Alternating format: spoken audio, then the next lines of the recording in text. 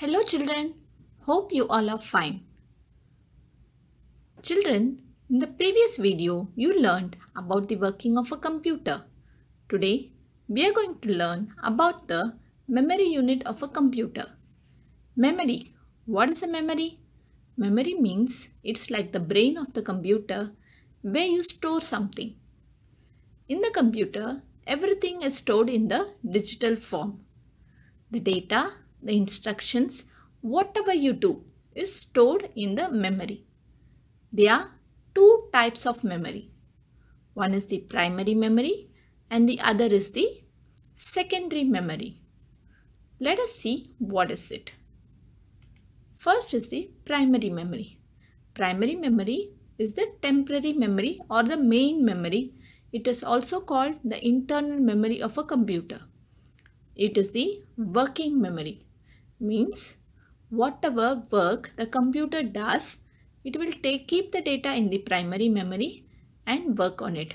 When the work is completed, the data is stored back into the hard disk or the secondary storage devices. There are mainly two types of primary memory. One is the random access memory and the read-only memory.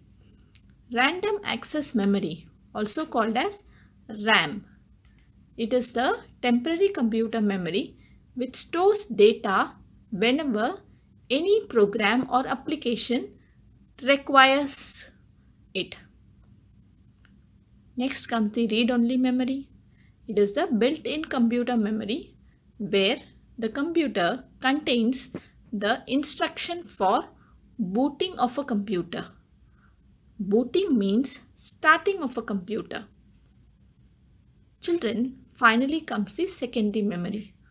All the secondary storage devices are used for storing very large volume of data.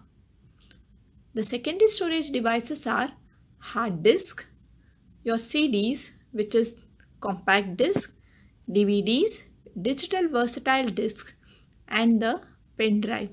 These are the major secondary storage devices.